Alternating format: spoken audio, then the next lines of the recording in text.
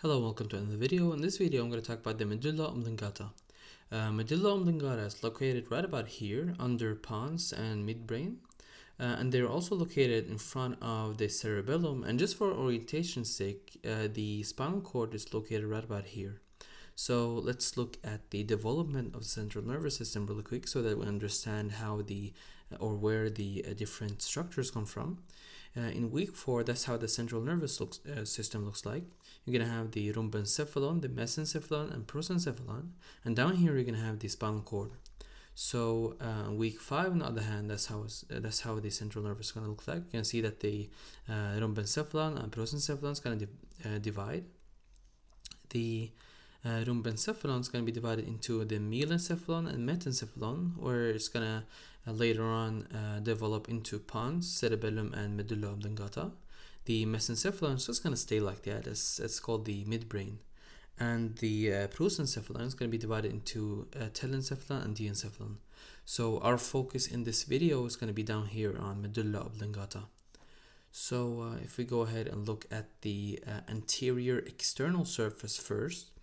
So here you have the anterior surface of medulla oblongata, and up here you're going to have pons. Down here you're going to have the spinal cord.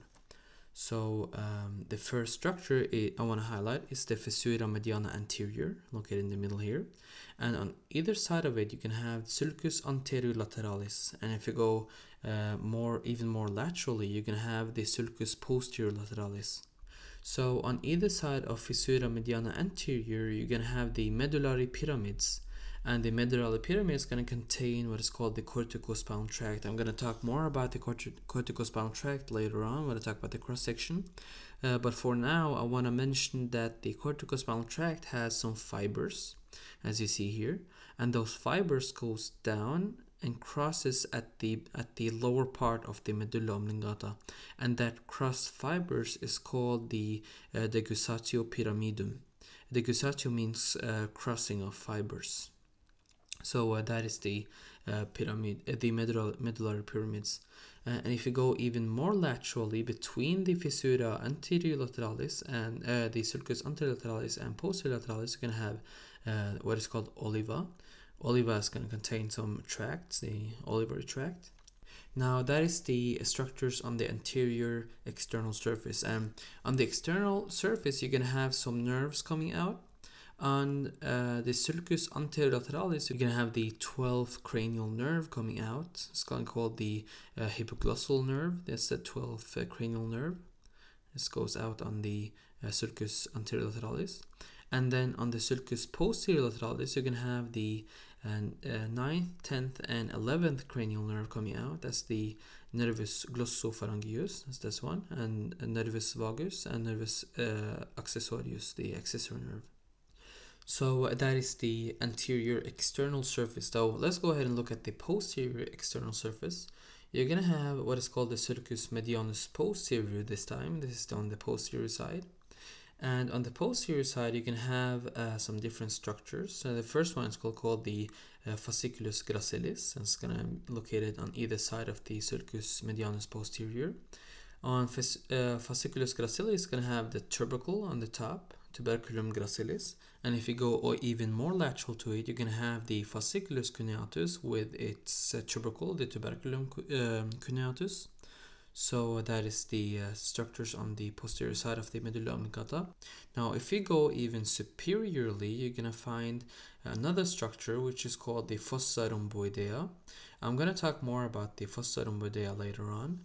But I wanted to highlight those two structures you can see right here, and those are called the pedunculus cerebellaris inferior. Those are the pedicles that connect to the cerebellum. If you imagine the cerebellum is going to be located above or right behind the medulla oblongata and pons, about here.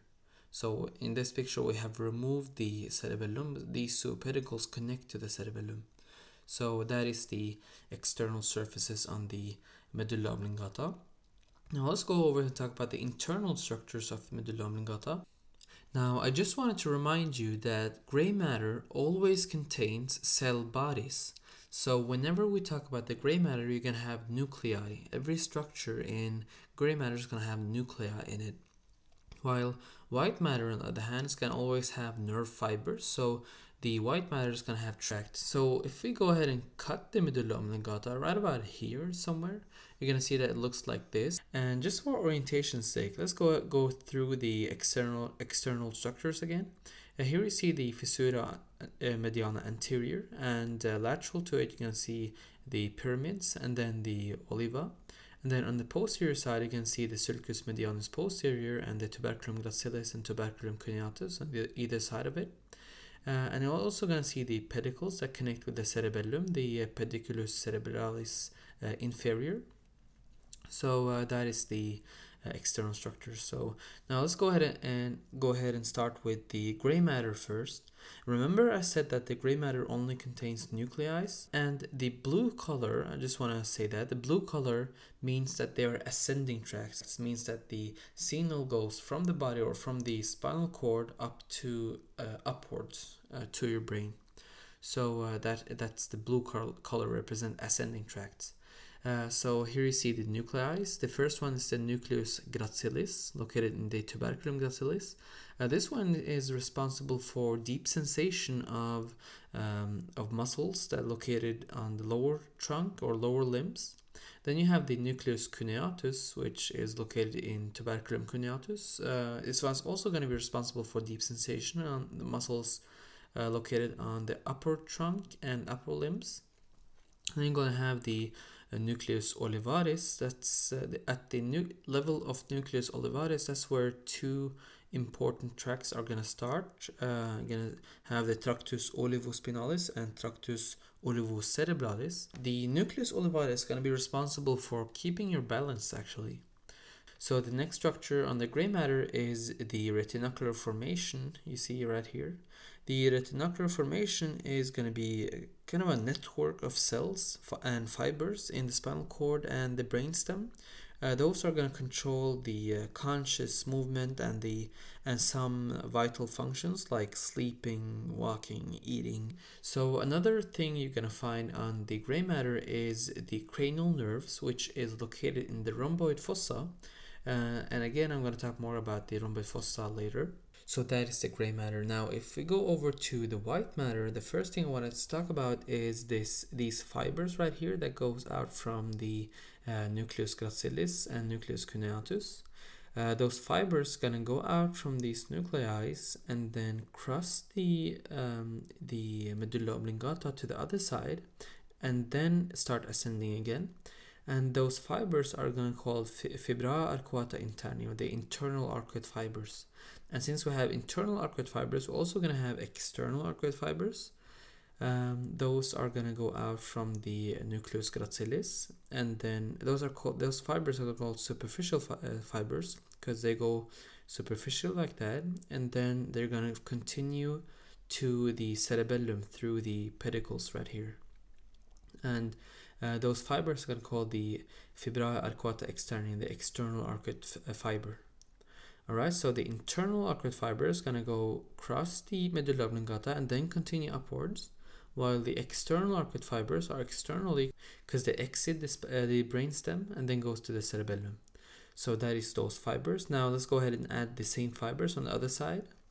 And here you see the fibers, the internal arcuate fibers, they cross in the middle and form what is called the Decussatio lemnici medialis here in the middle. And remember I said that Decussatio is crossing of fibers. Now remember I said that the internal arcuate fiber is gonna continue upwards after crossing.